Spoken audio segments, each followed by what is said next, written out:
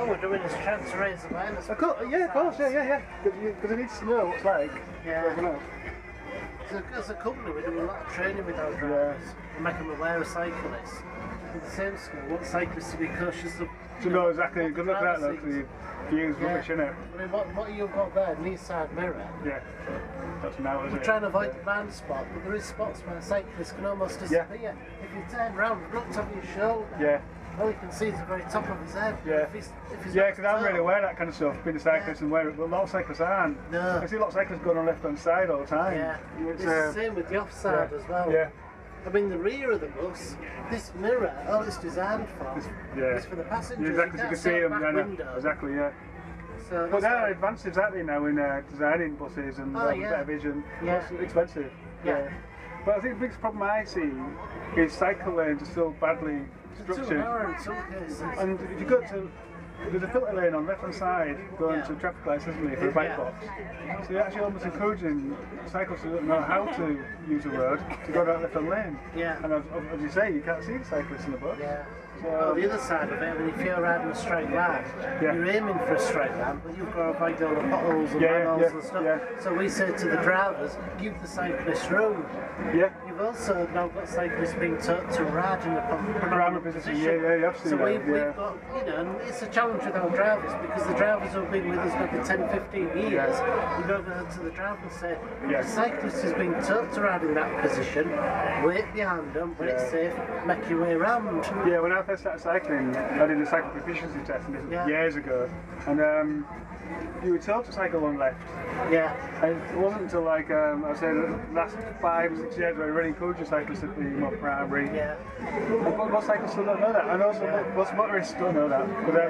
But then on the same scale, what we'd like if a cyclist is riding in the predominant position, but they are aware buses behind, there's a chance that they may be able to pull over to let the bus pass. Well, I do. So, it's a balancing act. We want a bit of... It's all about... we've got to share the road sensibly. Most cyclists, I don't think, still aren't good enough at looking ahead, planning ahead. So you've got plenty of time to make that manoeuvre they need to make to keep yourself safe. And also, maybe, I know a lot of cyclists are scared. My partner, she's scared to cycle on the roads. We're nervous because the cars are going to be quite aggressive. Well, they feel aggressive. You're vulnerable on the cycle. Yeah. There's no doubt about that. The driver in here has got the protection of the vehicle. He's got to be conscious of the cyclist. Phil, my trainer, he cycles into it, so he knows what it's like from a cyclist perspective. Yeah, the experience it was, And I mean, I always say, I do close videos, but I always say it's a minority that ruin it. And I have plenty of rides where I don't have any problems at all, and most motorists are really good with me. Yeah, they're really good. Do you post them on Twitter and that? I post them on Facebook. Facebook? Yeah. This is another one, G from Hull. Yeah. He posts them on Twitter and that. Yeah, mine's Hull Cycle, mine is. That's quite nice. Do you have any problems with our drivers? Very rarely. The ones I do have are the ones who actually creep through onto the bike box and come real close to your back wheel. I've had that before. And also they pull in too sharply, they overtake and pull back in again when they're not even getting to a bus stop. It's very rare, to tell the truth. And the biggest issue I have, which is what I try to show bus city council this, is that the lanes just aren't wide enough for buses. And if you get to end of Spring Bank, and you come towards Hull City Centre, and in the bus you've got to turn right, that lane just narrows so much, you impinge on the middle lane, and people want to go straight on. I mean, some of the lanes are just really backed up for cars. Buses are wide. Well, look at it, and you turn your cycles so much more, isn't it?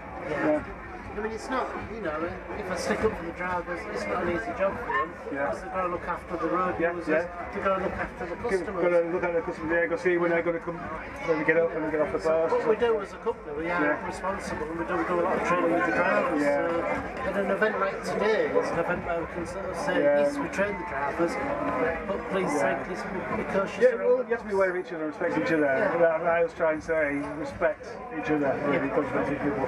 And everyone makes mistakes. That's what you've got to be aware of. Everyone makes mistakes. It's the what I tend to post is that people are actually then aggressive with it afterwards, after the mistake. Because as a cyclist, you will just go, "What are you doing? Well, if ever... Because it's an initial response, you think it's about to get hit, you've got to respond a bit. But yeah, it's very rare.